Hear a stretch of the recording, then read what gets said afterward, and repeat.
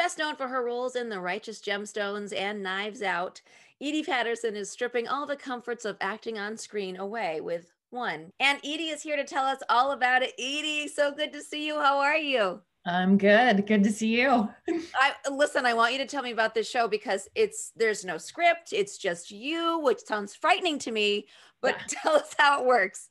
Yeah, it's frightening to me too. Every single time I do it, I'm filled with a low grade terror for weeks. Dread. Yeah. Deanna Oliver, who was a groundling very early on in the groundlings and is an alum, she just thought, wouldn't that be fun if I have some of my favorite improvisers improvise for an hour by themselves and play all the characters. And so that's what we do. And I've been improvising for a long time now, and I don't get nervous before other shows. I just get sort of psyched and happy to do them. This one, I have full terror to the point that I have to do like crazy mental gymnastics. I have to remember that we're all gonna die, like crazy stuff. But you do all this at the Groundlings Theater, which, like you said, you've done this so many times before, to sold out audiences. What is the craziest thing that someone has ever suggested that you do, or a few things that you can remember? Well, what we usually get is Deanna will get people to come up on stage and sort of build 3 sets, which, it's going to be different this time because it's online, but they'll build sets for me that I don't see until I'm out on stage. Oh my God. And then she'll ask the audience what they want the show to be called. And so they'll throw out 1,000 like crazy titles. And then she'll make up a name for me as the person who's doing the show. So it's not Edi who's doing the show. It's actually another character doing the show. The Groundlings is such a historic, groundbreaking improv group. How did you get involved with them in the first place?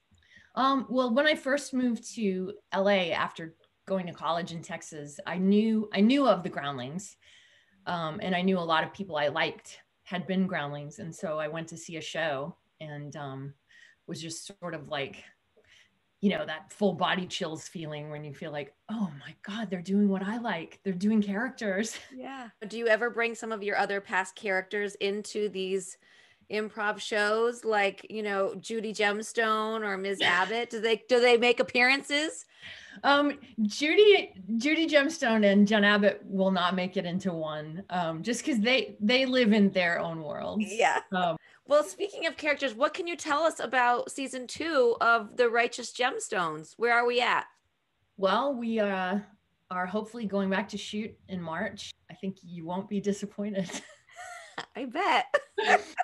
Where do you pull inspiration from for the characters that are on that show? Because there's characters on that show. Oh, yeah.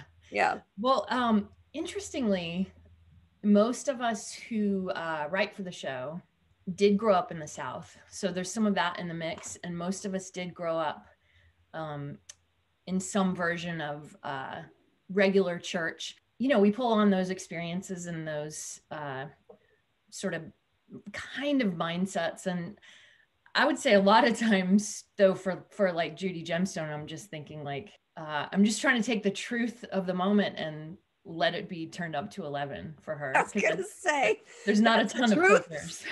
I love it. Oh, is there going to be any new musical numbers in season 2? There will be. I love it. And will Judy finally get her moment to shine? I mean, I hope.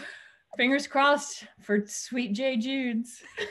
You also have a movie coming out, or a movie that you were working on called The Guilty. What can you tell us about it? Most of the actors in it are voiceover. So I'm a person who Jake Gyllenhaal talks to on the phone, and most of the actors in the movie are someone he talks to on the phone. So yeah, it's a really cool thing. Antoine Fuqua directed it, and he's beyond incredible. Yeah. So it's going to be a fast and amazing movie. I think fun to watch.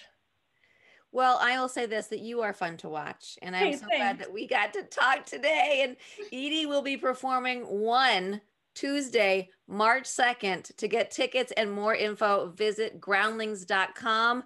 And I know that you're nervous walking up to it, but I know that the minute it starts, you're going to be just magical and you're going to shine. So I can't wait to watch it. Thanks so much.